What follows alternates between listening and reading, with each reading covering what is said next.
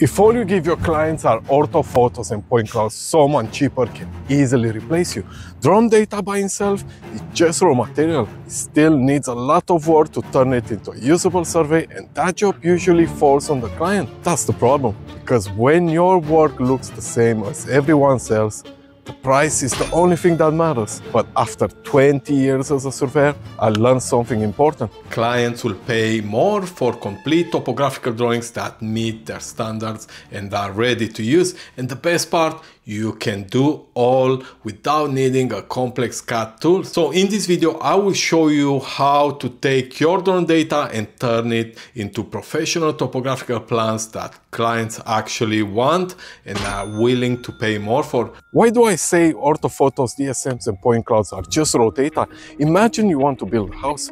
Someone sells you the brick and mortar, but without the skills to build, you will need to hire a bricklayer anyway. Now, if you value your time, you will choose someone who offers both materials and skilled labor, right? In this story, your client's construction project is the house, your orthophotos, DSMs, and point clouds are the brick and mortar, and the bricklayer is the CAD technician who turns that raw drone data into usable technical drawings.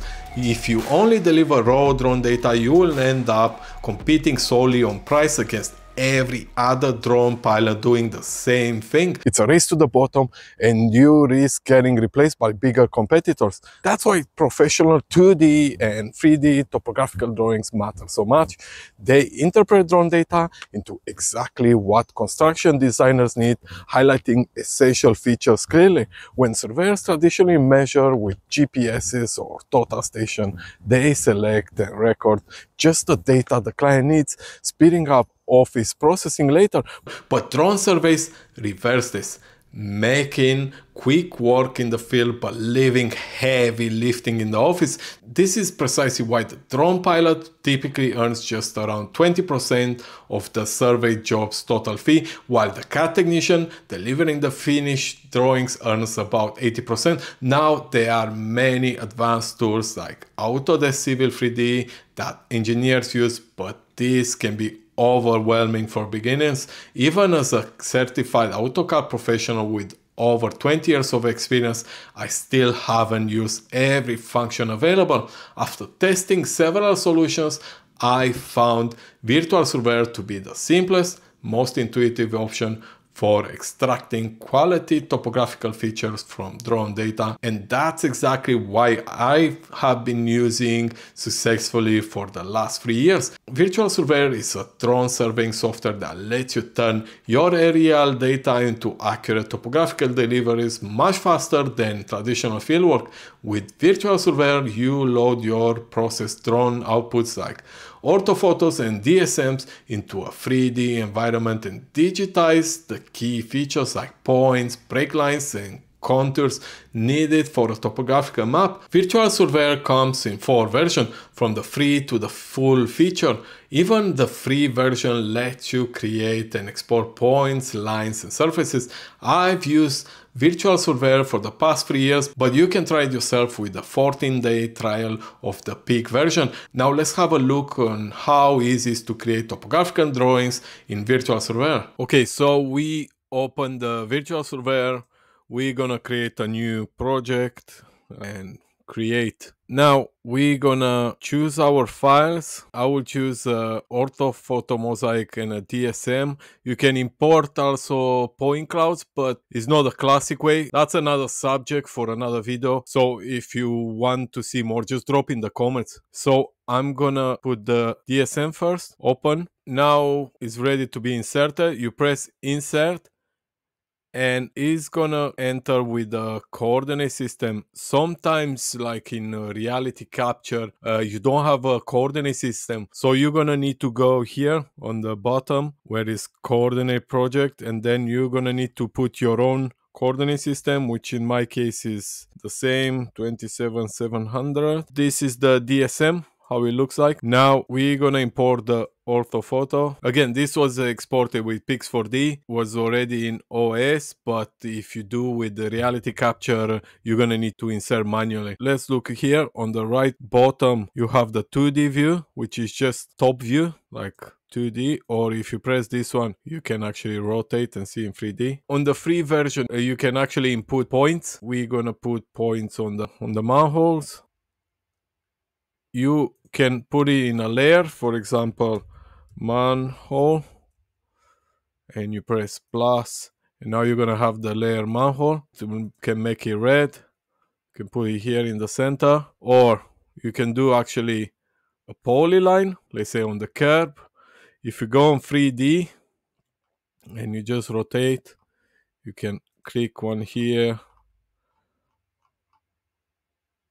one here, and yeah, it takes a bit of practice. It's a bit different than AutoCAD, but it's not that difficult. If you press right click, that will close the line, and now you can go to arch. You're just gonna click on the last point, and then whatever point you want, and then you just adjust it here. This is how you draw features. Another one is boundary. Boundary is very important. If you press here, this is the boundary is just an area that you can modify a lot of stuff.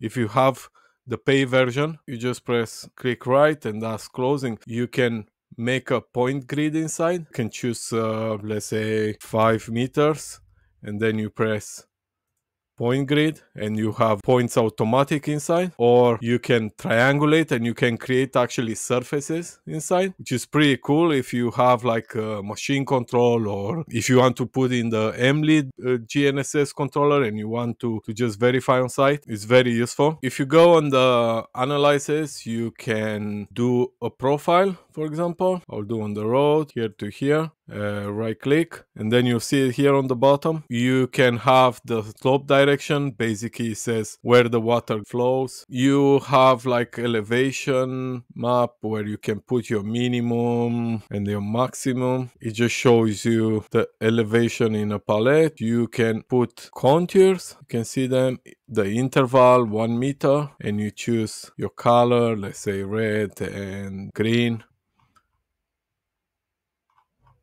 So for example, if you look on this one in 3D, I just want to eliminate this excavator. So you're just gonna press on it and it's just flat. This was before and this is after. So you can eliminate artificial objects like this one again. In big line, you can actually do a lot of stuff with different versions. This is just for creating topographical drawings. Very simple. If you want to find out more, just drop in the comments. Also press the like button, that will help my video. To export, after you're happy, you can export survey. You have different formats. You have the TXF, which is for CAD, or shapefile, which is for GIS, QGIS, ArcGIS. CSV, KML is for Google Earth, but I prefer the DXF. It's just gonna export your features. Now you press export, you choose DXF. If you have any profiles, you can export here. You can export pro version, you can do the stockpiles. Again, leave in the comments. You can export report, you can export image. So now I just opened the DXF file in BricsCAD. As you see, all the features, you see the curb, you see the arch, pretty cool. And then if you look here with the red, that's the manhole. And this is the thin surface. This is actually in 3D. So everything is in 3D. So now you've seen how easy it is to turn your drone data into professional topographical plans using Virtual Surveyor. But here's the thing, no matter how clean your deliverables look, they're only as good as the data you start with. And if that data isn't accurate, you could be building flawless drawings on a broken foundation. Because even with a perfect processing, if your RTK corrections are off, your entire survey could be wrong. And the scariest part, you might not realize it until it's too late. Before you fly another job, you need to see what may be ruining your accuracy and how to fix it before your next survey.